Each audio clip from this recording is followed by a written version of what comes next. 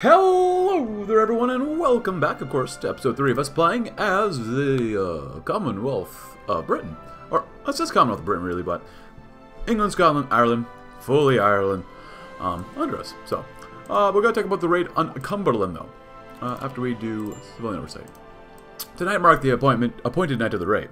A brave submarine crew operating underneath Holbrook took to the sea and carefully made their way to the harbour where the Canadian fleet was docked for the night. Due to the lax nature of the recent conflict in the Atlantic, there seemed to be no real attempt to post adequate sentries to stand guard against something like this. As Holbrook surfaced, he fired 2 salvos of torpedoes into the HMCS Cumberland. The first salvo was ineffective, bouncing off the hull, but the second salvo ripped a massive hole into the starboard hull immediately, causing it to list over and over to begin a flood. Following the display of fireworks, Holbrook and his crew submerged and began their escape back to safety of English waters, in and out clean. We're still in Spain here. The second Valkyrie gets kicked off, and the German Empire is probably going to win no matter what. It's pretty easy for them to win. But yeah, we're here trying to get more army XP. Like we said at the end of the last episode, we're going to go through these guys, maybe, and push south. But this morning, we received a telegram from the government of Iceland demanding reparations for the sinking of the HMCS Cumberland. They claim to have indisputable evidence against us that would prove that we were the ones responsible for the loss of their ship. Our crew claimed they were in and out without being detected. How should we respond to this outrageous accusation? Nah, I don't think so. IRA sabotage. Yeah. The IRA has bombed one of our factories in an attempt to sabotage our industry. Darn, well. They'll get theirs eventually. And military industry in Northern England. Militarized industry, if you want to do this again, please go right ahead. Indian comrades, if you want to do this, please go right ahead. They want to continue attacking us, that's fine with us. We need more medium tanks. Light tanks, at this point, we don't need very many more light tanks. Improved light tanks, we'll take them off. Yeah, we need a lot of these tanks, though. Keep it at 1. We're fine for now. We need more aluminum and chromium. I like that this only takes steel, though, which is very, very good for us. Doing all 3, which is very nice, very, very nice. What else we got here? Supermarine Syndicate, huh? What is this? Seaplane Origin. Ooh, very cool. Can you go in here? Can they pierce us? No. Ah. It is back to war again. Look at that. Oh, and we are winning? Here. Just defend for now. That's fine. We'll do whatever we can to make sure we win. Cutting them off here would be very nice. Not really cutting them off. And Fate of Ireland. We already did this one. Also, I decided to just eat up the Netherlands eventually. We might release an United Benelux, perhaps? Maybe, maybe not. We'll see. Hey, he's becoming a panzer leader, finally. Better fuel, more rubber. Also, we're just flying still on Iceland, so that's why it's taking us a while. Which is fine with us. Spies report back from Canada. Our spies in Canada have reported back to us about the public opinion in Canada towards Iceland since the sinking of the Cumberland. In contrast to what we thought, the surprise attack did not discourage them, but rather embolden them. They remain resolute in the commitment to Iceland. How should we proceed? Blockade them. Look, if we go to war with the Entente first, that's fine, whatever. Heavy HMGs. We're going to go and research this ahead of time. I want to start working on some better stuff here. German-Japanese War. Alright, interesting. If these guys could help support the attack, that'd be fantastic. There you go. That's what we like to see. Alright, no. Ireland, stop it. Let's see. Cold Coast, Cape de Cairo, begin a foothold in there. Yeah, why not? Do we have an expiration date, though? No, we don't, so which is very, very good for us. Definitely becoming a panzer leader. Still working on the medium tanks. Kingdom Burn, clear war on Siam, that's fine, whatever. Eritrea. So how much longer until we can go to war with the Republic of Ireland? Ireland? Blockade of Iceland. Our blockade over the course of the last week has been a great success. All trade with the royalists in Canada has ceased. On Iceland, our intelligence reports no action from the Canadians to relieve their trapped squadron of sailors in Iceland. We have Iceland right where we want them. A successful operation. Very good. Stop it. You know what? We're going to do this one anyways. We could have intelligence because we are going to need to invade Iceland. Because Denmark did join the the Reichspakt. Yeah. Surprised I haven't won already. Huh. Riots in Ireland. Did enemy people try to turn out for protests and demonstrations against the rule in Ireland? The protests turned into rioting, causing much damage and acts of vandalism and injuring many. They can try it. No one's going to care in the end, though. Oh, would you look at that? Keep going in. Delivering the demands. Following a 2-week period of blockade, the merchants and traders must be desperate for some ability to resume trade. We have proposed a treaty for them. In this deal, we press our claim to the waters, which naturally give us a sizable portion of all profits that come from fish caught by Icelandic fishermen. Any disagreements with said policy would be seen as an attack against our sovereign waters and be subject for military intervention. Force their hand. Ah, beautiful.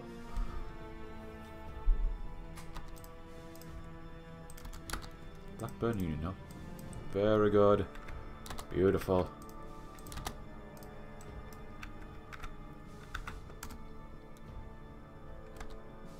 Let's go here. Iceland rejects our demands. With the rejection of our terms, we now have a justifiable excuse to land forces on the island. They have no military of any means and would have no means to resist us. Should we land a large force and display power, or use our resources elsewhere and deploy a smaller force? Display our power. Very nice. Oh! Wow, they just immediately go to war with us, huh? Well then. Well, a land war against Japan wasn't in the cards for this campaign, in my opinion. Truth be told, that really puts a dent into things for us. Quite a bit. So I'm actually probably going to go back and see if we can kind of readjust this a little bit. We read this last time, too. How about improve the army, the Lewis M1936? The equipment of the soldiers of the Revolution can never be perfect enough. Time to improve upon our tried and tested design for a mainline machine gun, the RED. With the establishment of the Revolutionary Exportation Directory, we will finally be able to conduct clandestine operations to help the workers around the world in the struggle against the oppressors. Adopt new doctrines. Purge the last remains of the militias. Oh, that'll be good. Now that the military order has been changed, we need to optimize the organization of logistics, messages, and orders, and all that small, boring stuff that wins wars. Motorized research. While tanks are good and all, somehow it seems to become even more useful when infantry can actually keep up with them. Maybe we should investigate the circumstance in women soldiers. The equality of all comrades is necessary for the victory of the revolution. It's unacceptable that right now some are more equal than others. Alright, so this is where we're at right now. We've taken out Insulindia, pretty easy. We're trying to invade the Philippines, which we mostly are doing successfully, starting now. We've actually sunk quite a few enemy ships. The Japanese ships aren't as strong as I thought they would be. Ooh, that's not a good idea. Stay right there.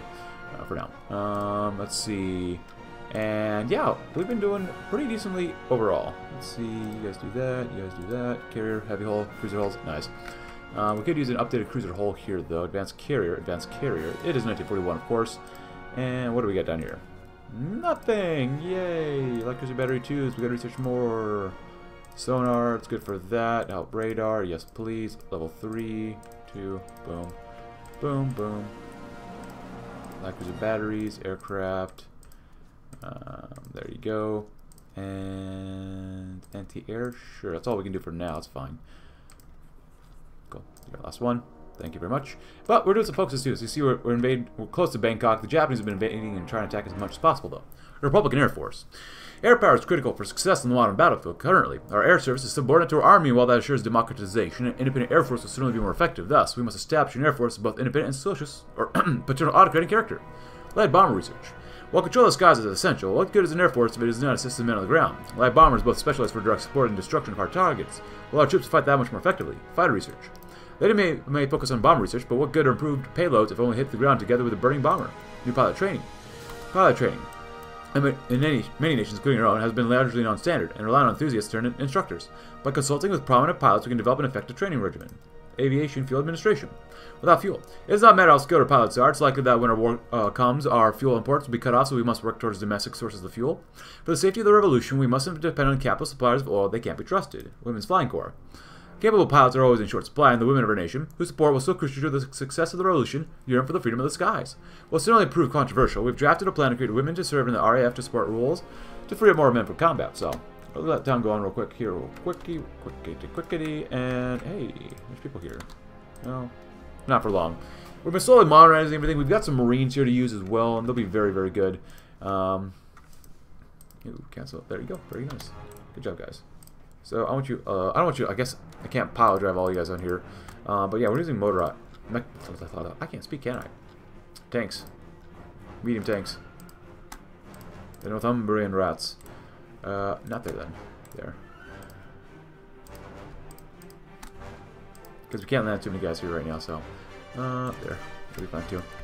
In the meantime, we're gonna put some more guys here. Boom. Definitely put some there. That's fine. Maybe an airbase. Maybe 2 planes. Southern Sumatra, we are good. We no longer need that. Rayong. Oh, I guess we'll improve that for now.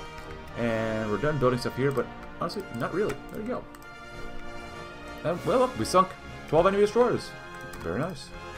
Hello. You're not allowed to lose. Oh, you're going back in? Yeah, you better. Aviation unions. Many syndicates around Britain operate with small aerodromes for a variety of purposes. The larger the facility should be given state funding for expansion, controlling the skies. For thousands of years, Britain could rely on the sea to keep it safe from any invaders. For the first time, we have to confront the real possibility of an airborne invasion. But we rely on a doctrine well tested, simply build as many as the next two together. More fighters, more bombers. Air Observer Corps. While London was terrorized throughout the Valkyrie by German airships, relatively little damage was done by these raids. Since then, however, the range and payloads of aircraft has greatly increased. To counter the threat, we should create a volunteer organization which looks vigilantly for enemy planes that will forewarn interceptor and anti-aircraft teams. Expand air unions. A program of aerodrome air enlargement was of great benefit to the expansion of the Republican Air Force, but proved to be a substantial administrative burden. With the Air Force now well established, the air union program could be expanded, and radar. A new technology by the name of radar could help us avoid suffering what we want to inflict on our enemies. The retirement of a national hero. Early this morning, Lord Protector Hobart announced his resignation from his post and his exit from public life. Citing old age in the streets, or the stress that comes from running a nation, General Hobart plans to spend his remaining years in quiet solitude, along with his wife and daughter. To place Hobart as Lord Protector is his longtime friend T.E. Lawrence, as Hobart promised him to join forces with him. As his first act as Lord Protector, Lawrence wished Hobart well and granted Hobart the noble title of Viscount of Farnham, a title created just for Hobart as legitimate heirs, as a show of gratitude for his liberating Britain from socialist tyranny. Here goes a hero. Well, you know what? We got Hobart. Well, why not? T. Lawrence? Thomas Edwards Lawrence. Out of government, more political power, more stability. Sure, why not? Look at this guy. The Lord Protector. Welcome aboard. As you can see, we've actually done quite well here. I hate that the Dutch Ostasian just kept taking back of their own territory from the co-prosperity here, which really sucks. Took out Siam, pretty good. Took out the Philippines. Took out Taiwan. And we're going to try to invade these areas here next. So, oh, goodbye, Percy Hobart. Oh. Goodbye. Man, he must have really been stressed out doing all those different jobs. Jeez. Well, I had a tough job. Anyways. So let's see if we can navally invade. I don't think we can actually navally invade the islands of Japan, but we'll see. And, subs. We're not really using subs too much, so we're going to go over here next. If we don't land on the home islands successfully, well, that's alright. It happens. But we'll see. Okay. And there you go. Nice job. Can y'all win the battles here, maybe? 86, 87? Oh, yes, you can. You're going to force the attack, too. Especially, we've landed in the south as well, so we're going to start spreading out. And we're going to start putting a port here, too. Oh, is there an actual port here? No, there's not. Come on, land, land, land, land. Yes. Very good. We've landed all across here. Fantastic. Let's get them on.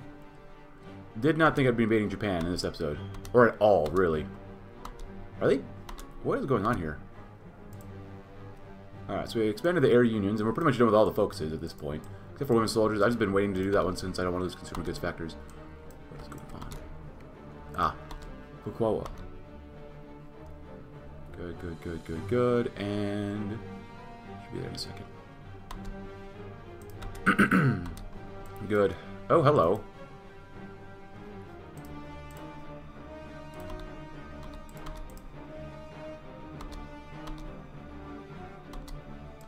I need you over here. Good. Advanced arty, very nice. Better anti-air. Hello, what happened here? So we lost three subs, really a destroyer for 13 destroyers. It's not bad.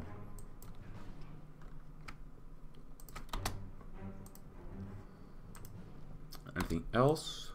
Not bad, not bad. Yeah. We're still attacking here because I need time to build up the port here, so even if we like get attacked, we can still reinforce and whatnot, so.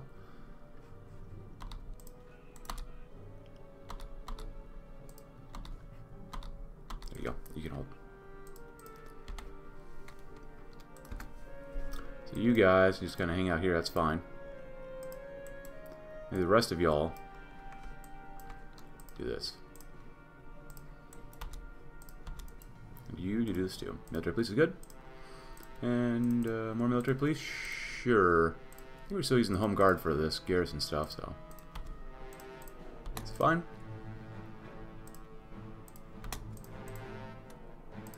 Does not matter to us too much. Oh, actually, all three of you need to do this. Nice. Get some spare ships in reserve just in case. Let them attack us here, that's fine. And send you guys over here too.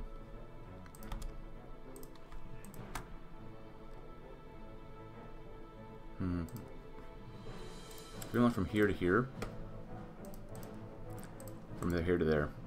Cut off Fukuoka.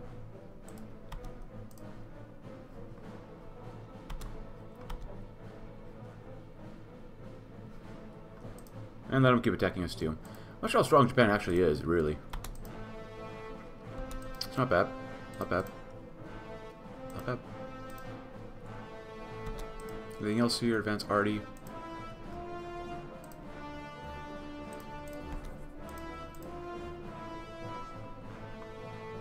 Very nice, very nice. Let them attack us still, that's fine. And boom, boom, boom, boom, boom, boom. Actually, how much? Let's see. We've not done this at all, which is kind of a bad thing from us, but whatever. He's also a spy and the head of state. Go figure.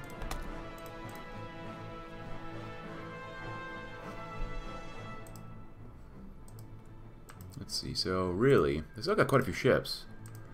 Hoi4 was annexed. If we could destroy the amount of fuel that they have, would be probably the most important thing. Fall of Atlanta. Goodbye, Atlanta. Ah, they're actually attacking us. Look at that. Very good. Well, it looks like we're going to be here for quite a while. And they'll probably beat the rest of the Japanese. I don't know. We'll see what actually happens. I wonder if there's any event, like if you actually fully annex everything. Maybe, maybe not. So, and other news too. Let's get through this stuff first. Production stuff. Let's get some more political power first. We did have an Irish uprising, but then half of Ireland rebelled in Connacht and Munster, and then I had these 4 divisions that are still stationed at home. Just kind of hang out and kill them off. So now the cores. We got rid of all the Irish rabble-rousers. And so now we have even more of Japan under our boot. But they're not doing so well. They actually have a lot of divisions from Transmure, which they're doing alright, I guess. Are they fighting the Russians? No? Okay, whatever. Regardless, we're doing quite well, as you can see. I've consolidated some of our armies together. I've actually lost a couple divisions here and there, over, you know, at various points.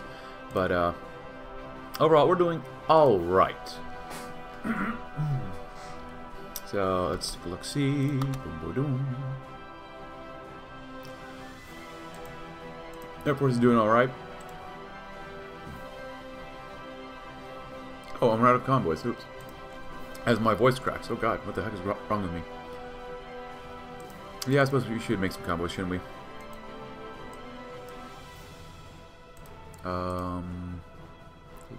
We are out of this. We're importing none, extracting none, inciting Enigma. He did it! The expletive. He did it! Our leading scientists are cited in today's papers. The small project of this Turing over time has grown into a whole village near the former cottage of Bletchley Park. Has finally seen success. He's constructed a strange machine called pudding out of the Yorkshire pudding Turing was enjoying when he had the idea that revolutionized cryptography. For the first time, military encryption and decryption are conducted by machine. Let's give the Union an important edge in any military conflict. An extraordinary accomplishment. What's going on here? Why are we down here? What the heck is going on? Well then. Alright. Hey, look, an encirclement. That's not bad.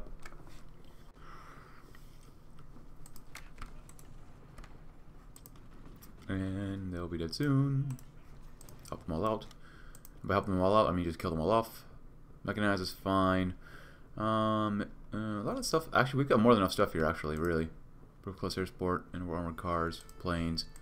Maintenance companies are good. Hey, it's of course 1943, I'll be honest. Since we focus on excuse me, did all the focuses, I'm kind of done with this campaign. So once Japan is dead, we'll just click a button, and then yeah, you'll see what happens and see what the whole thing is like with reclaiming the Gold Coast, for an empire from Cape to Cairo, reclaim our Pacific possessions and whatnot. So, oh, please tell me we can break over. Please, for the love of God, tell us we can break over. I don't want to have to wait here forever. just to get Sapporo.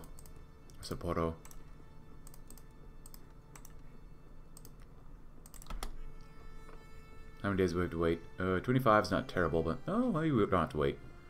You guys are doing okay overall. So, and boom, boom. Advanced ship torpedoes. Ah, never mind. We don't have to wait. Great. We're going to take all of Siam. And these guys. And these guys too. Okay, never mind. We don't have that much here to collect. Boom, boom. Take Port Arthur. You know, just our claims. Just normal claims. Burma, you get nothing. You do not do enough. Thank you very much. Thank you. And I'll take whatever's left of the Navy. She actually blew up quite a few Japanese ships. Pretty good. Cool. I really didn't think I was going to go to war with all the way over here. You never know how these campaigns turn out. Also, Yugoslavia formed. Look at that. The Federation of Southern Slavs. Not even Yugoslavia. Under Tito. I don't think I've ever seen this before. Wait, so Federation of Southern Slavs, and then the Dona Adria Bund. That is unique. And then the Russian Labor Republic. Radical Socialism under Lev Gerstein. So I got a couple interesting things here, but oh, because fall Berlin. Could have allied with them, I guess. Movements in Orkney and Shetland. Lands of Shetland and Orkney have been seen a great deal of Canadian naval vessels pass within the vicinity. Raising alarm bells along London, but the Canucks may be planning something in the regions. The two islands, normally under our control, have been occupied by the British since the Revolution. However, they have lacked significant presence due in part to the rebellious locals and a blockade by the Danish Navy. While it's deemed unlikely, the possibility of the Canadian Navy may be moving to seize the island exists. Curious, but oh, look at that. That really sucks for them. Huh. The car is still there, but hey, you know what? I think my finger is going to slip. Oh no, like I said, my finger slipped, and now we own the entire world. Oh, what could have possibly done that? But let's talk about the Lord Ha knows no more. Today's British troops enter Bucharest with a special target on their list. Along with the names of the prominent exiles, William Joyce, otherwise known as Lord Ha, had been confirmed to be still in the city. As every stone is turned over, and every ruin thoroughly combed, the inevitable comes to pass. William Joyce is found in a small tunnel under a hut. After moving some carefully placed debris, they found Joyce laying feet first on his back in a hole big enough for himself. Through a combination of poking with bayonets, warning shots, and a fair amount of digging, Joyce is finally pulled from his hiding place after 3 hours of work. The most prominent national leader in exile, now back in British hands. And Joyce has come to the government. On one hand, Joyce could be afforded the same rights given to every prisoner, political or not, a court-martial. Not only this would legitimize his assured death sentence, it would let the government state their case against his dissent and a traitor. Some, however, fear that he could use the inevitable media circus as a loudspeaker for his radical views. Otherwise, we could just have him shot out of hand. The war in Romania has been fierce while instructions were given. No commander could possibly help to manage his men. What should be done? Prove ourselves better than him? Have him tried. It was killed trying to escape. Yeah, no one will ever figure that out. So,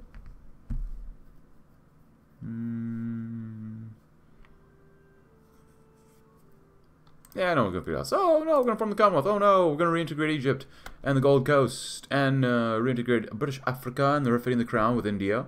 Restore the presence of the Americas, of course. Reaffirm our Pacific presence. North Island, New South Wales. Huh. And then there's integrate Canada as well. So, oh no, whatever happened? How could this have happened? Oh no. I'm sorry, with this campaign, I've been playing a lot of it off screen, just trying to invade through Japan and whatnot. So, you know, it is what it is. But I don't know. I was getting kind of bored, and I want to maybe move on. You know, with all the focus is done, there's no more story, and I like stories. You know, whatever. It is what it is. Yeah, fate of a lot of different countries here, and then what? This time the domain of the Lord Protector. In the wake of the first Lord Protector, Oliver Cromwell, or Percy Hobart, or maybe T. Lawrence, has consolidated his rule over the Isles and has liberated the Canadian people from the spineless House of Windsor.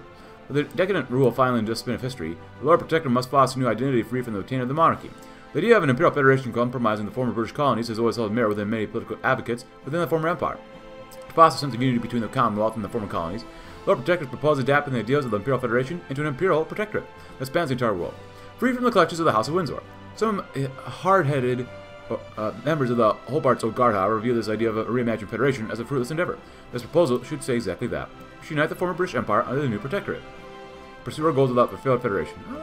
That's alright, we can do this one. So now we'll be considered as the Imperial Protectorate.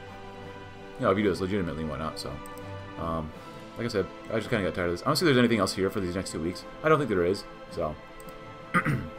But I apologize for using console commands for this, but, you know, at some point, you're just kind of like, well, I snake my way all the way around to Southeast Asia, to go up to East Asia, take out Japan.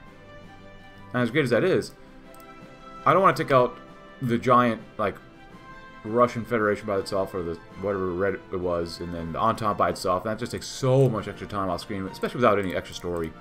So, that's pretty much why. But it looks like there's nothing else here. So, hey, if you enjoy the campaign, please consider leaving a like, subscribe if you're new, check out my Discord link in the description below, and I'll see you tomorrow in another campaign. Thanks for watching, have a great rest of your day.